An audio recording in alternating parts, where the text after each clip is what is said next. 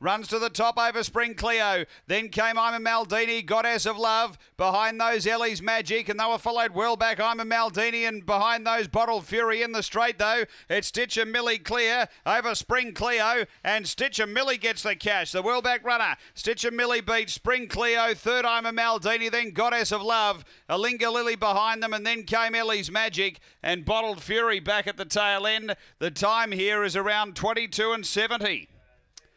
After the running of race number 6 and Stitcher Millie.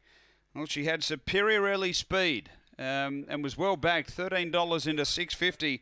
Able to get over and cross, find the lead, and was too good. Numbers are 7, 5, 1. And fourth home after the running of race number 6 is number 4.